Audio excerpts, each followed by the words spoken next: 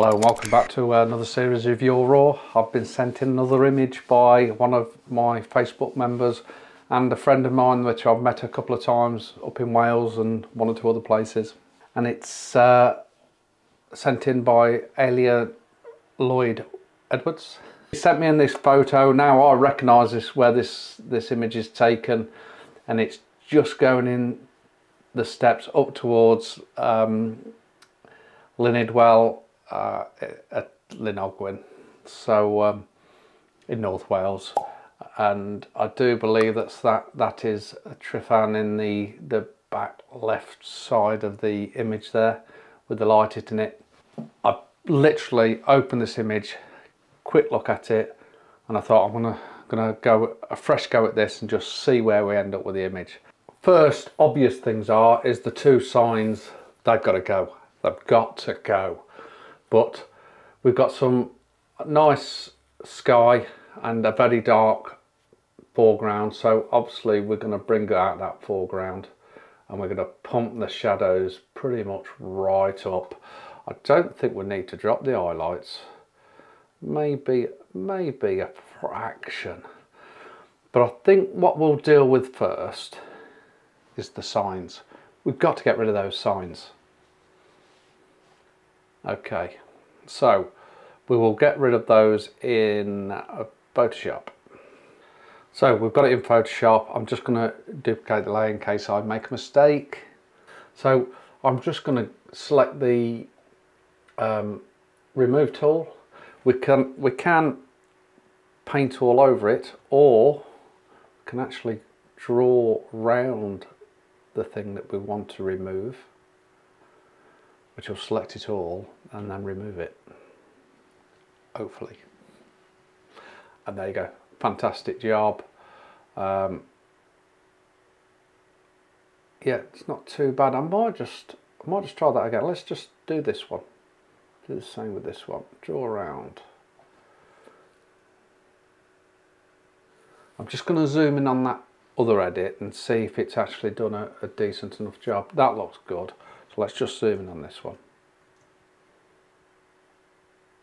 Yeah, the wall looks a bit tricky. It's missed a bit here. I thought it'd gone a bit AWOL. So what we'll do is we'll just come back out. Sorry, wrong button.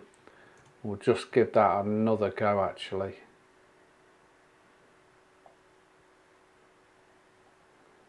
We'll just see if that improves any. It's making this area a little bit strange. So this is going to be a challenge. Let's remove that barbed wire there, or that wire. We'll remove it there as well. This part isn't too bad, but I'm not over keen on this, so let's just see if it can produce something a little bit better. The other option we got is the generate fill, which might work better. So if this doesn't work, we'll try that. That's better already. It's starting to blend in quite nice. Not too sure on this bit here, and there's a little bit there which I haven't even touched as well. Let's go back out, or maybe it was the edge of it. There's a bit there and there's a bit there. So I'll tell you what I'm going to do. I'm going to try generate fill. No, we can't. Just going to draw around that area there and generate. Let's see what it comes up with. That's better. That's a little. We're getting there. We're starting to get there. I'm going to try this one. This end. It's still a bit strange around by the steps, I must admit. So we'll just draw around them steps again. But we're starting to get there. And there's a little sign here that I need to get rid of as well. So we'll have a go at that in a second. That looks so much better. We're getting there. We're getting there. I think what I'm going to do is try once more and just select the wall, that part there, and just give it one more go. That's better to me because how it blends the large rocks into the small rocks. Let's just come out a little bit. Yeah, that looks better. So I'm happy with that. I'm just going to grab the remove tool again, and I'm just going to select that background, and we're just going to remove that little bit there. So we can obviously see the before and the after, what we've achieved so far, which is quite good. What we want to try and do now is trying to give it a bit more depth and a bit more contrast, but I don't want to use contrast to do that. We can just up that and do, but I want to use it in my method and my way. Let's just have a look at, I'm happy with the highlights there, because there's not actually many highlights. Mid-tones there might be. Shadows, we can bring up the shadows again. Now we could do that to a degree and then drop the blacks back down, and that will actually give it a little bit more definition. But we can also bring the highlights up. Obviously doing that, it's blowing the sky out. So what we're going to do is, if we select sky, and it should select it really nice actually, because there's a nice clean line there on the mountain, and then we invert, selecting the foreground, and then we can work on the foreground. So now we can work on bringing them highlights up a little bit more. Shadows, I'm going to just bring up even more, but drop the blacks down, and we can bring up the whites, which is really starting to make this image quite a nice image actually. It's looking really nice. The next thing I'm going to do is try and make this golden light a little bit more golden. So we'll just knock the filter off there. We're going to go to saturation and obviously bump up the golden lighted areas there. And if we wanted to bring up the luminosity of them yellows, them golds and them greens, we can obviously bring up the luminosity, which I don't know whether you can see that, but on the mountain top it's really starting to glow quite nice. That's nice. And then obviously if we wanted to just make it a more sunset type glow, we can change the hue, or more of a midday glow, but I'm going to keep it pretty much as it is, to be honest. I want to bring detail out in this pathway that leads you up. I want to sort of highlight it a little bit more as well. But just before we go there, we're just going to work on a bit of colour grading. If we go, just bring them highlights up, just put a bit of warmth, and that bit of warmth, I'll put that into the cloud. I know the sun comes from that side and comes in, so we can give it a more of a afternoon type feel to the image, but not go overboard. And I think that's actually quite nice, that bit of a glow coming through. We can also, by giving it more definition, bring up the mid-tones a little bit. Again, we'll give it a little bit more contrast and drop down the shadows, and that is looking quite nice, that is. So now we need to get it into the some more local adjustments. What I'm going to do is, first of all, we'll just do a bit of sharpening, sorry. So we'll go to the sharpening. If we just up the amount a little bit, click on the Alt button on our PC and just adjust radiuses and things like that. So we'll drop the radius down, bring the details up a little bit, and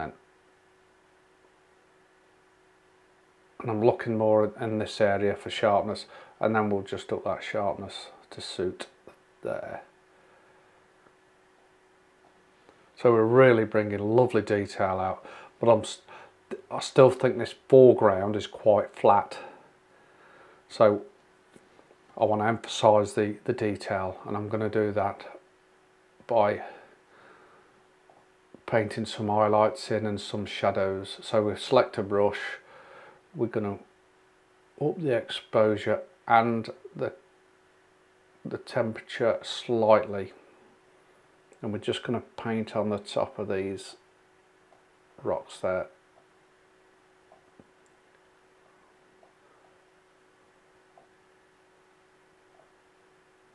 Just carefully paint on the rocks.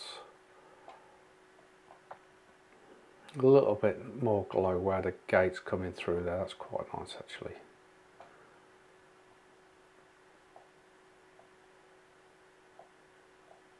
And we'll just have a look at what we've actually changed already. Quite like that gate area there. And we'll just have a look at a before and after. So that's really punched that path out, but we want to do a little bit more. So if we select another brush, and we're just going to put some shadow in there. So if we drop down the exposure slightly, and what I'm just going to go over the shadowed areas and make it a little bit more detailed, just around them areas there.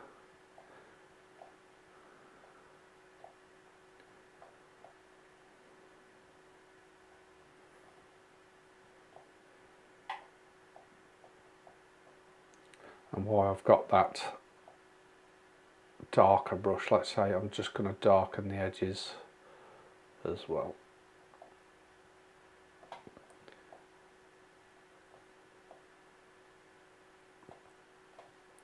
There we go.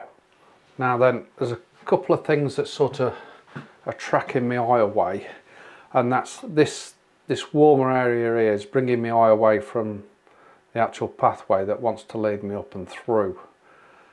So I'm actually going to try and darken that down a little bit. So if I grab another brush, I'm just going to drop the saturation down a little bit, which should just drop that glow down a little bit. And if I just warm that temperature, that glow's gone from there. And now I want to put a bit more emphasis on the light here. So I'm going to grab a radial filter,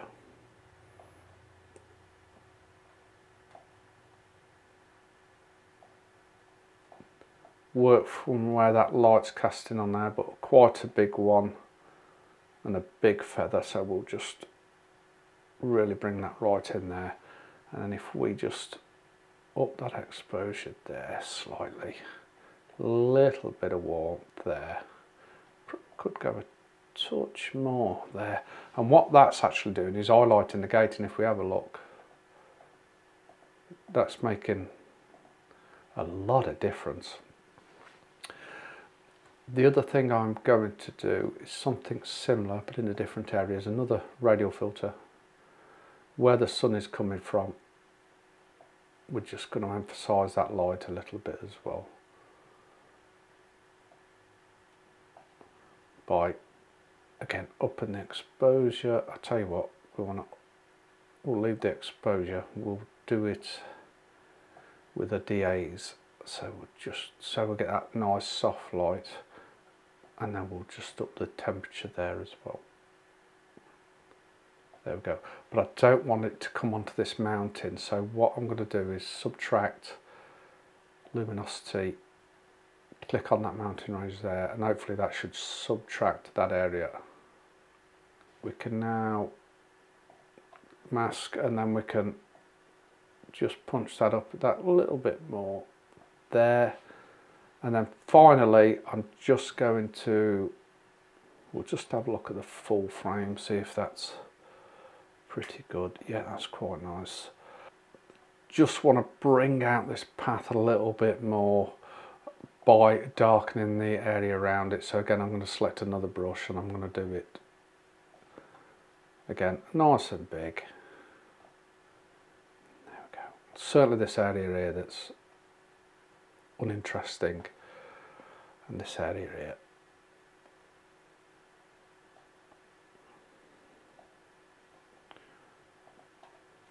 And then we'll go big around the top there. and we'll just have a look at a before and after again. So that's the original image. Actually, it's not the original image. That's the original image. And that is nearly our end product. Not quite finished yet, because what I want to do is just bring a bit more detail out in this footpath. So again, we'll select another brush, texture, bang that up a bit, and where we want the eye to travel, I'm going to make it a little bit sharper, and that's bringing the gate out beautifully. And I'm also going to sharpen the mountain side there, maybe just a little bit too much. Where are we? So just drop it down a little bit there. That is nice. That is nice. We've got a little bit of a glow beyond the gate there, and I'm wondering if I can work with that. So I might just try putting a radio filter on there.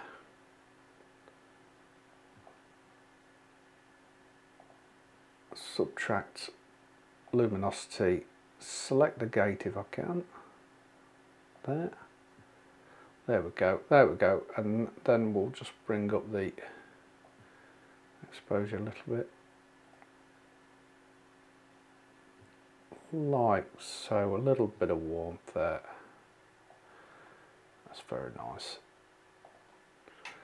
The other thing I'm just seeing is I think we just need to crop it. I think we've got just a little bit too much sky. I think if we crop it as a 16:9, I think it's going to work better. We might even be able to go all the way down, maybe to there. Let's have a look. I think that looks better. I think that crop definitely looks better. I'm just going to do a little bit more colour grading. Just all I'm going to do with these slides is just work them a little bit and see if we can just change things up a little bit, see what they do basically. Okay, very, very slight little adjustments there. So we've definitely brought the gate out a little bit more as best we can. It'd have been nice to bring it out even more, but pinpoint that brown colour.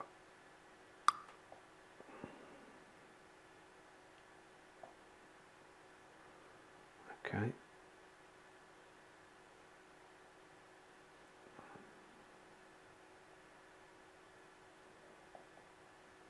Yeah, and then we can adjust these areas a little bit.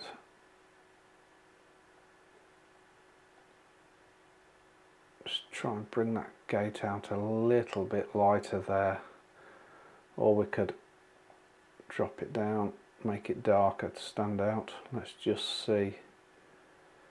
Okay. Obviously it's changing other areas as well, but we could get more local if we wanted, but I actually quite like that. It's brought the gate out a little bit more.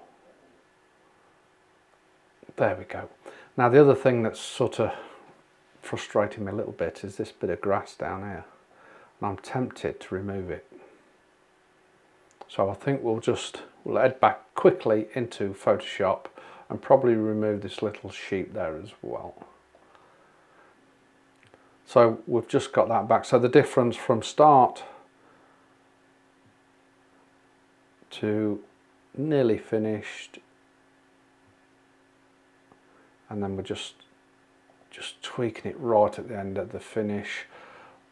I'm just want this area to stand out that little bit more, I feel. I think we can still try and pull it out a little bit. So I'm going to select another radial filter, just come over this highlighted area that like so.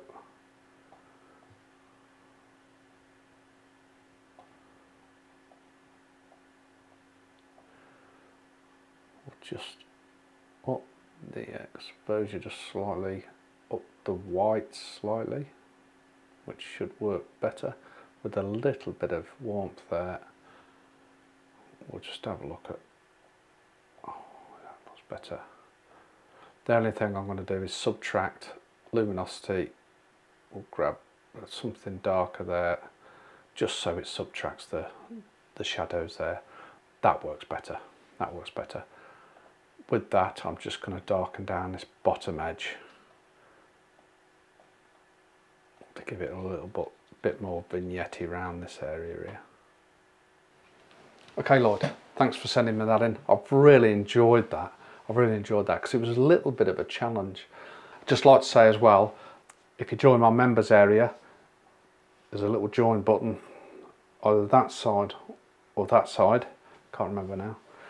Join that area. I'll do some behind raw where I go into detail a little bit more with edits, and it's like I say, it's a little bit more in depth editing, as you get previews to all the videos before they actually come out, and certainly some of the editing videos will only be for the membership area.